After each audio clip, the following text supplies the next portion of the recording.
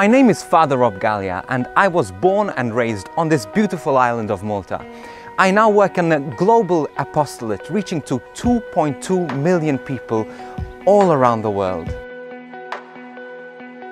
As a teenager, I went through a time of rebellion where I ran away from home and ended up in a very dark place, addiction and just depression. Eventually I found hope, I found peace, and I wanted to share this with the world. I'm a musician and also a speaker, and my ministry took a turn after I was ordained a priest. I started to get invitations to speak all around the world.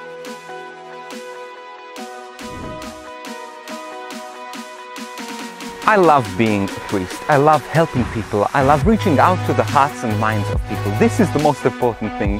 There have been great things, great events in my life, even being on the X Factor, but none compares to the fact that I can give this love that I have received to other people. I owe a lot of who I am to this beautiful island. An island of faith, an island of culture, an island of beauty, an island which is ready also to welcome and embrace you.